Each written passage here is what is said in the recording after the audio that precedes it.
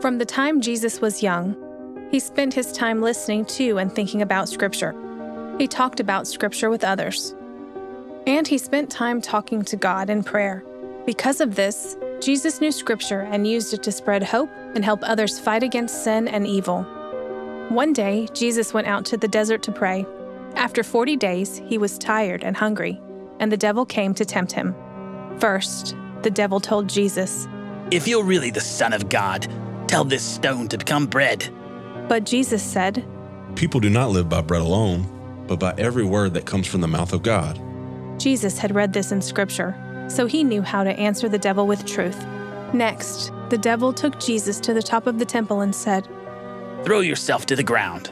If you do, God will tell his angels to save you." But again, Jesus answered with Scripture. He said, "It is written, do not put the Lord your God to the test." Last, the devil took Jesus to the top of a high mountain and said, "I'll let you rule over all the kingdoms of the world. All you need to do is worship me." But Jesus said, "Go away, Satan. The Scriptures say, worship the Lord your God and serve him only."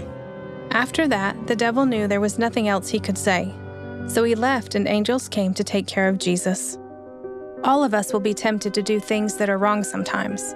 But when we read Scripture and take it to heart, we find hope and learn God's good way.